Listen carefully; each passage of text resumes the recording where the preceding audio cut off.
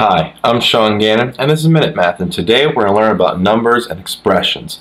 I'm going to write each as a verbal expression. So, if I was given this problem, 9 plus 10, okay? So we have 9 plus 10. Well, how do we write this as a verbal expression, okay?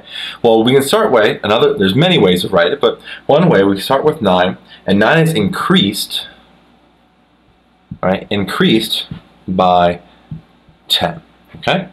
So here we have that plus sign. It's another way of saying the plus sign, increased by. So again, we have 9 increased by 10. So, quick recap. We have a 9 plus 10, and we have to write that as a verbal expression. So, we start with 9. Instead of plus sign, we have increased by 10.